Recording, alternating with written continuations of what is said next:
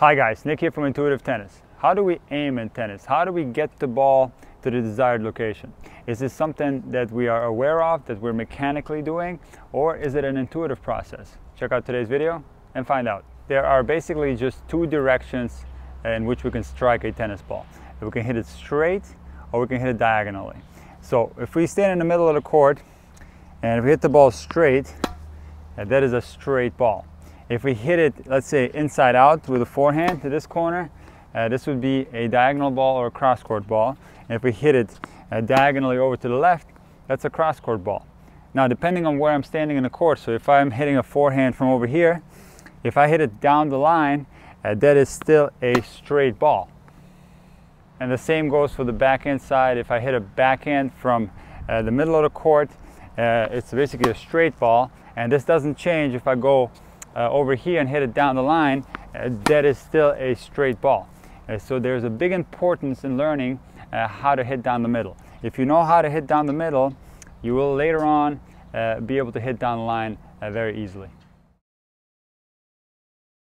So what are the mechanics behind directional control? Well, basically it's a small change in the angle of your racket that's going to determine where the ball is going to go. And the further away from the net you are, the smaller this angle has to be. So for example, you can look from this angle, if I was going to hit a ball straight down the middle of the court, you see this would be parallel to the net if we imagine the net being in front of me. So if my racket goes slightly this way, from the baseline, this would be enough to make the ball go inside out. And then if my racket angle is slightly over this way, this would be enough to send the ball from the baseline over towards the cross-court side. If we are closer to the net, however, and we're trying to do an angled volley, this angle of the racket face is going to be more drastic. So if I'm at the net and the angle of my racket face is like this is going to give me a nice cross-court angle towards the other side. Therefore, the further away from the net I am, the smaller this angle of the racket face has to be to give me directional control. To illustrate how small this angle has to be is basically if we turn the racket parallel to the baseline like this, this would send the ball straight down the middle of the court. And if I change this angle just a little bit, see there's a very small degree of change, like the tip of my racket is still on the baseline. And if you follow this line, you can see here that the ball, if we just follow this line, is going to go basically towards the singles line on the other side.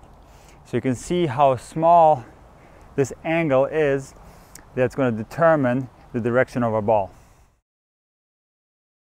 How do we aim? Well, it's a completely intuitive process.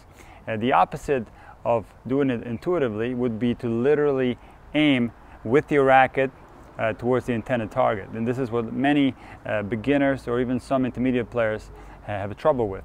So basically the player would slow down the contact zone of the stroke and literally aim towards the desired target like this.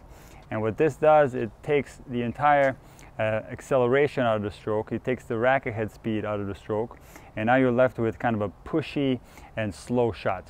What has to happen instead, we must do this directional control intuitively. In other words, we simply are going to select the desired location of the incoming ball, and then we're going to simply do it. We learned this very early on. This is learned maybe in the first 2 or 3 months of playing tennis. We figure out how to make this small change in the racket face completely subconsciously. And so basically are simply picking the spot in our head, and we're simply going there. And so this shot, I'm going to go down the line. I'm not thinking how I'm going to do it, but I'm simply going to aim there, and I'm going to maintain my racket head speed. This was cross court. And the same goes on the serve. If you do it the other way around, you will be forced to slow down and you will lose your racket head speed. Many of my students are actually not aware that they have this ability to aim intuitively. They're very surprised when I tell them, don't think about the target, simply pick the target in your head and go there, and it works like magic. So try it out next time you're on the court. Instead of thinking about what happens at the contact point, simply select the desired location of the shot and then simply execute it without losing acceleration, and that way you can maintain your racket head speed. Thank you guys for watching this video. I hope you enjoyed it. Please hit that like button, subscribe if you haven't already, and leave a comment in the section below. I will be happy to respond. I'll see you next time.